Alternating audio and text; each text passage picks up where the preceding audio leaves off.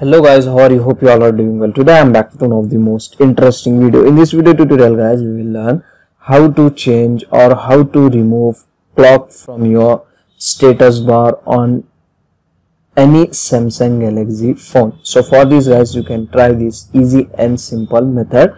So you need to download and install one app. So you need to open the Galaxy Store on your Samsung phone, not Google Play Store.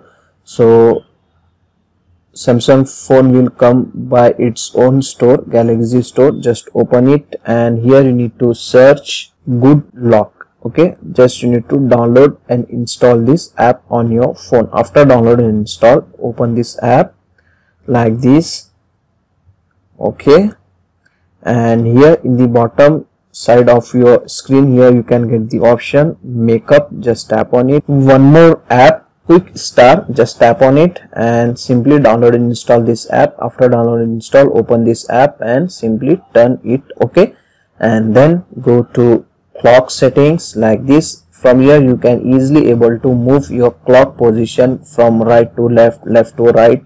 So as you can see guys, I have moved this clock position from right to left. So in case if you want to hide the clock from your status bar, just tap on hide button. The clock will hide it from your status bar, as you can see guys.